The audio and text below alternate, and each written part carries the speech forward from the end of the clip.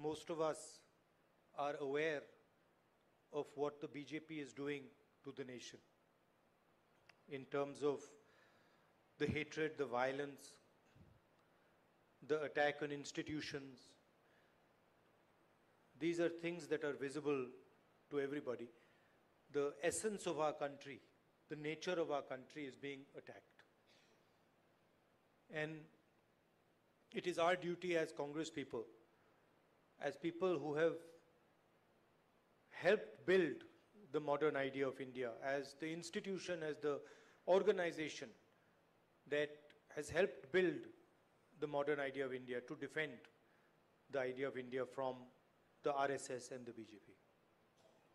We are facing an election now in Karnataka, and I'm quite happy to see that there is a very, very strong undercurrent in favor of the Congress party. And I'm confident that the Congress party is going to win the election. I'm happy to see also that there is a certain amount of unity among all our leaders, unity of purpose, unity of action. I saw them, all the leaders of Karnataka during the Bharat Jodo Yatra, all of them worked very hard, walked huge distances.